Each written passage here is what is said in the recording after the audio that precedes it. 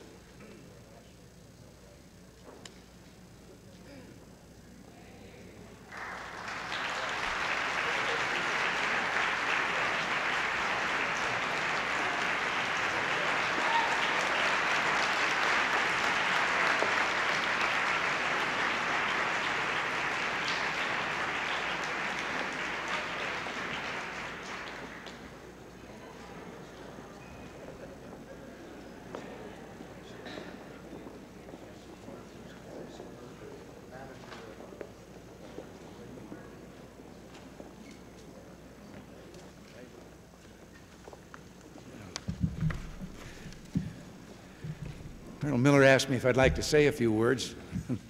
I'd be awful disappointed if I didn't. I had them all written out here. Well, it is a pleasure to be with you here today. This is a training facility of which I think we can all be proud. And let me add, it's being used by some of the finest athletes in the world, and we're mighty proud of them too, which means proud of you. By the way, where's the riding ring? Get down to my present sport. But we had the USC women's basketball team at the White House not long ago, and so I saw a couple of familiar faces here when I was watching the practice over there. I'm planning to be at the July 28th opening ceremony, so I'll see you there along with many of your friends from around the world. It's unfortunate that not all nations will be represented at the Games. I hope you realize, however, that the success of the Olympics and your personal success in the Games in no way depend on political machinations of power brokers in countries that are less than free. The Games are moving forward and they'll be successful. Closer to home, the Olympic movement is alive and well in the United States. Part of the reason is because of the excellent leadership given to the United States Olympic Committee by your President, Bill Simon, by your Executive Director for over a decade, Colonel Don Miller. One of the major goals of our administration has been promoting private sector initiatives, getting people involved instead of waiting for the government to take responsibility. Well, this Olympic effort is probably the greatest private sector initiative that's ever been undertaken. 70,000 athletes have trained at this facility since 1977. The U.S. Olympic Committee budget has increased from less than $9 million during Don Miller's first year to nearly $90 million for this Olympiad. I'm particularly impressed with the Job Opportunity Program for athletes, permitting them to train while earning a living. And that sounds like a good job to me. A host of corporations, sponsors, and individuals have contributed time, energy, and financial support to make sure the Games and our team are the best ever. This spirit is especially important in our efforts because ours is the only major national Olympic committee out of all 158 which receives no government financial support. We pulled out all the stops. Every state of our union has a volunteer organization to raise money. 37 corporations and more than 1 million individuals are supporters of the U.S. Olympics. They're all members of the U.S. team. And thanks to this national team effort, you'll be the best prepared competitors in history, and the Olympics are going to be the best ever held. The Los Angeles Olympic Organizing Committee has also done a terrific job. There are more Olympians involved in these games than ever before. Their Spirit team has been relating their Olympic experiences to get others involved and build support and enthusiasm for the Olympics. Unlike past Olympics, which never employed Olympians in management roles, the Los Angeles Olympic Organizing Committee has Olympians participating at all levels. One aspect of the Games of special note is the new competitive events for women. These Games will do more for women than has ever been done before in the Olympics. There will be 12 new women's Olympic events. I remember the years when I was playing some football, and then in college I got tied up between swimming and track, and I knew I couldn't do both. And the quarter mile and the 220 and the 880 relay team in track, and then the dashes up to the 220, and now it's 200 meters, but then we did in yards, swimming, and I finally settled on swimming. But I know that I followed that up with being a sports broadcaster. Indeed, I was broadcasting the Drake relays when Jesse Owen broke 3 American records in one afternoon. It was a great day for him, and I know you all know of him and what a great Olympic star and what a great American he was. But even back then, our Olympic team was a great morale builder for the American people. And it's something which brings all your fellow citizens together. It gives us all the chance to wave the flag together. I'd end this by saying good luck, but I know it's not luck that you're depending on, although I've said it to some of you individually.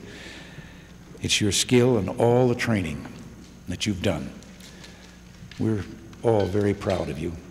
And just remember, We are with you all the way. God bless all of you.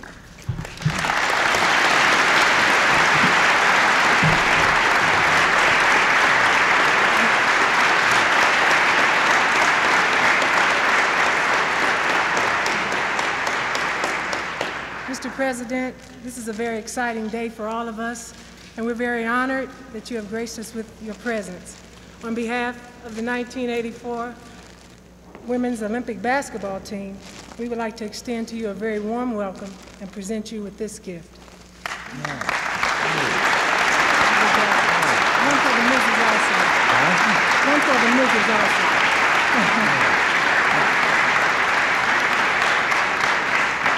Hey, that's great. All right. At this time, excuse me. This is all the rest of it. Yes. Thank you. At this time, the other sports would like to present you with some gifts. I didn't really come here for this, but thank you very much.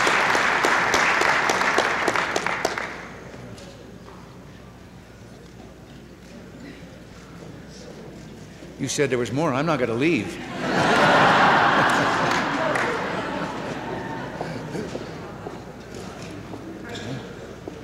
Sir, I'm a race walker, and I know you don't know much about that sport, but I'm sure glad you came, and I'll probably vote for you, too. Thank you very much. Thank you.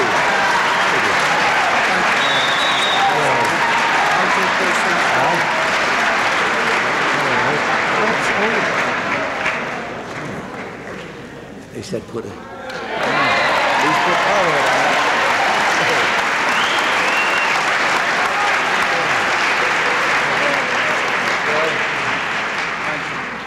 Okay, thank you. Thank you all very much. God bless all of you again. Thank you.